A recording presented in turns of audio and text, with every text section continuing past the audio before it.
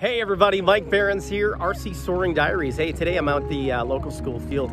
I've been developing a new 1 meter glider called the TANTRUM RE, which stands for rudder and elevator. It's only a 2-channel glider, but it's a 1 meter discus launch glider built with CNC technology right in my own home. And there it is down there. We're gonna give it a shot. It's not quite finished. The fuselage isn't covered, and I have some like weight tape to the front and all that kind of fun stuff. But doing some test flights, seeing how this thing launches. Let's see how it does.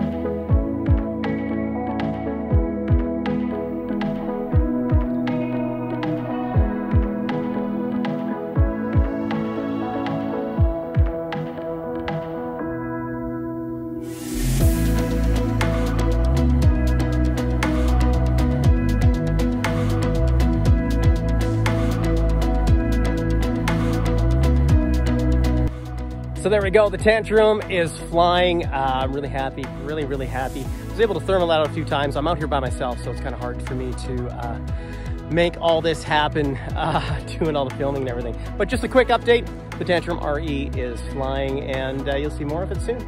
All right, thanks for watching, see ya.